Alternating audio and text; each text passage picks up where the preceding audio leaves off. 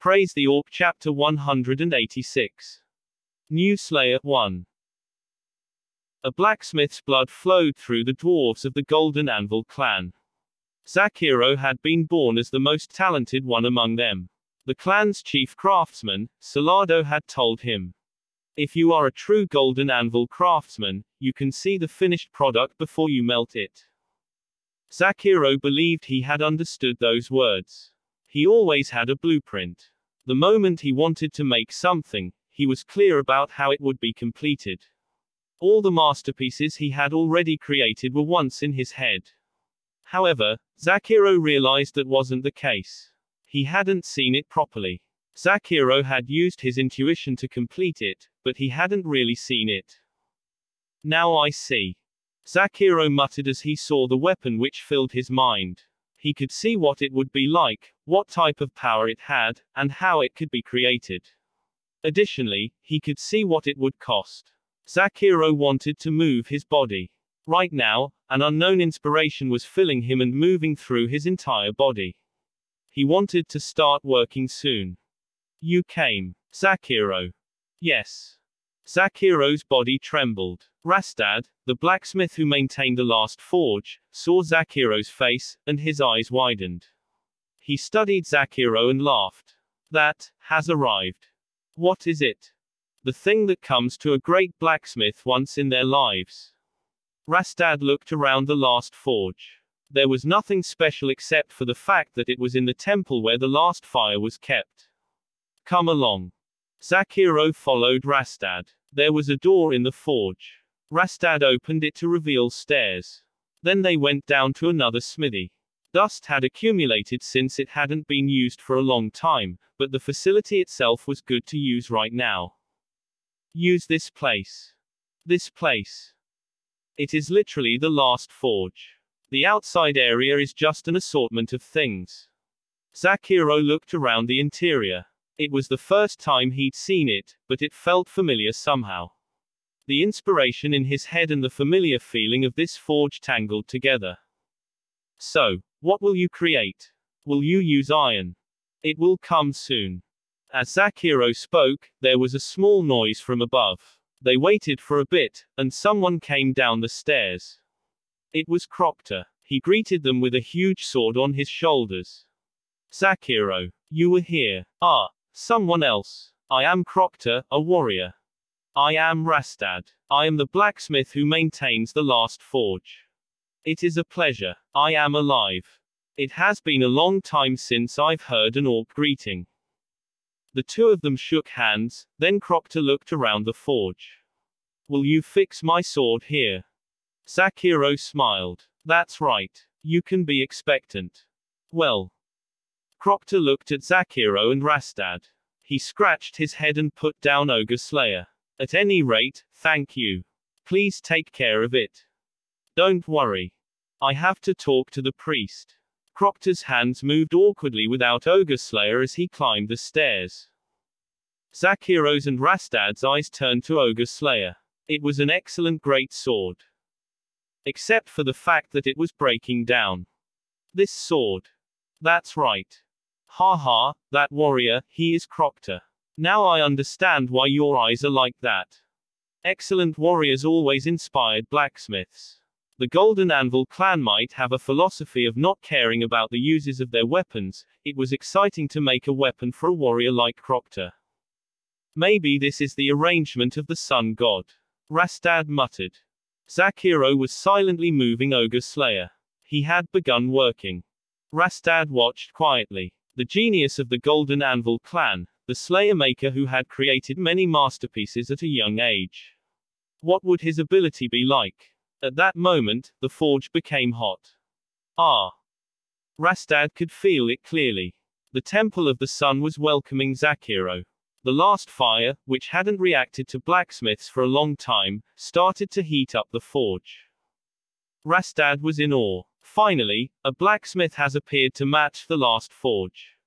This was the true last fire which Rastad had experienced a few times during his youth but could no longer use. It was the last fire in the temple of the sun god. In combination with the last forge, a great sword was reborn again. Proctor, Teo, and Anna went to have tea with the priest.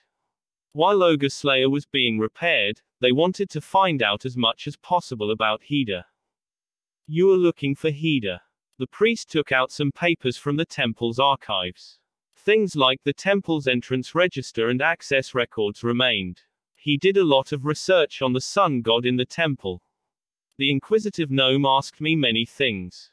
Why the sun god disappeared, the circumstances of the gods. Why did the sun god disappear? Teo asked. The priest laughed. Humans can't accurately know the story of the gods. The reason he fell into a deep sleep is probably due to a problem when fighting the gods in the past. The gods fought. That's right. The reason was never revealed, but there are records about a dispute among the gods. In the aftermath, one god died, one god fell, and one god went to sleep. Proctor's eyes widened. In the aftermath, one god had died, one god had fallen, and one god had gone to sleep. The grey god was the one who had fallen. Proctor asked, "What gods are they?" The priest laughed. Ha ha, you are only asking hard questions. Please remember, this is just a story and it isn't definite. I will warn you in advance. It's okay. Of course, the sun god is the one who fell asleep. The grey god is the one who fell. No one can remember what she was the god of, or what power she had. The grey god. The one who linked Elder Lord to Earth and seemed to be plotting something. When she fell, one god had died and one had gone to sleep.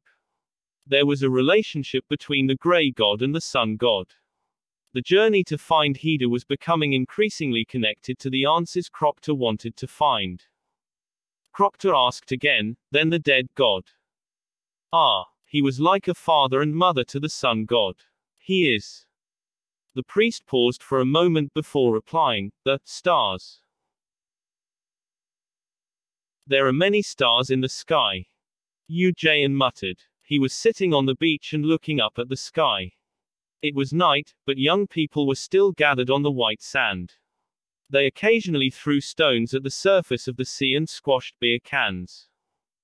Try to imagine it. A voice suddenly said. Jung Ian turned his head. A woman was sitting beside him. Her skin and hair were exceptionally white. It was a unique appearance, but thanks to the darkness and the hat covering her head, no one in the vicinity noticed. She was the grey god. The sight of the stars disappearing from the sky. Awful. I always have to see it. Jung Ian smiled. How awful. After coming to this world, I don't want to see that type of thing. Still, seeing the stars of Earth relieves some of the despair. Do you want a beer or something to drink? It is okay. It isn't uncommon for you to drink or eat. You spoke to Jung Ian. Ian asked me about you. She scooped up the sand with her hand. Jung Ian asked, is the plan going well? Somewhat. What is your influence? The achievement points keep rising. It is thanks to Proctor, Rommel, and Keynes. The rankers are much better than I thought. Yes. Jung Ian smiled. They have no idea what they are doing. Yes, that is better.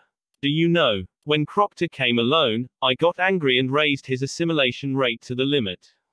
At that time, I ended up giving a little bit of my power to Proctor. So, I was worried. The gods noticed I had something to do with Proctor and told people to wipe out Proctor and the orcs.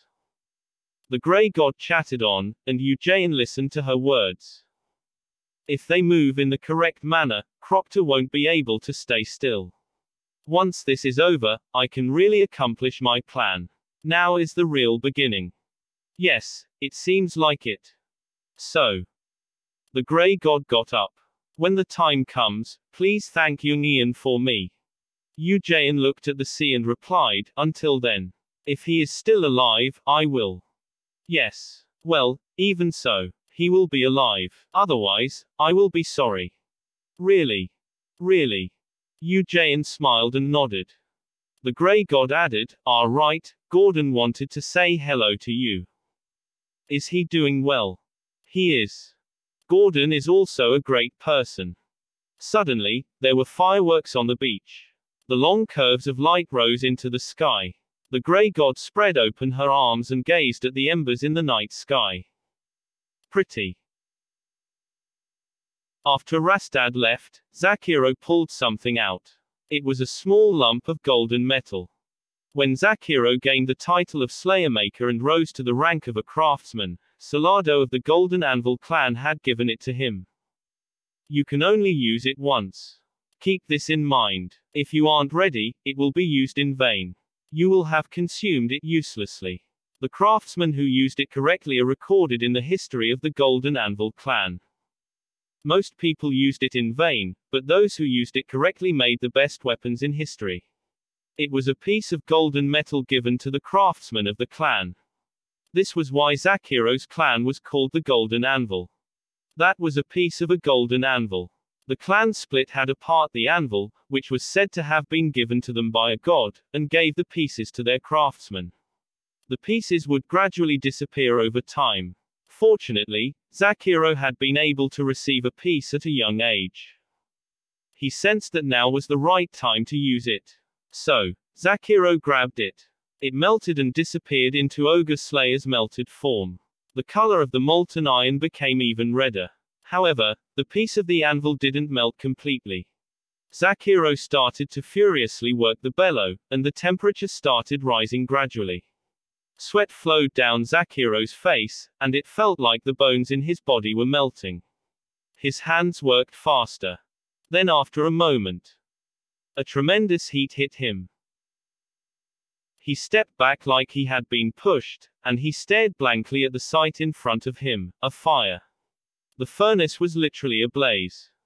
Zakiro watched it. There was something shining in the furnace. It was a red crystal, and it was dazzling, like a ball of flames. Zakiro knew what it was. The last flame. This was it. The last fire should be at the altar above, but now it was down in the forge. The fire added to the heat which was melting Ogre Slayer. The forge, no, the entire temple started to heat up. The temperature rose. It was unexpected. Above him, there was the sound of people urgently rushing out of the temple. Shouts could also be heard. Zakiro gritted his teeth and withstood the heat. The last flame. This was a crystal left behind by the sun god. It melted the piece of the golden anvil as well as Ogre Slayer. Zakiro laughed. Despite the heat covering his entire body, he burst out laughing. His intuition, close to a prophetic ability, wasn't wrong after all. He had seen this scene already. He had known it would be here. The world was pushing at his back. The sun, the hottest flames which could melt anything. No one would be able to endure it. Not even the gods. Zakiro made a fist as he glanced at the molten iron. This sword would be his best masterpiece, and it would be the best work in the history of the Golden Anvil clan. The purpose of the sword was simple. God Killer. The sword which was born with the flames of the sun. It could even kill a god.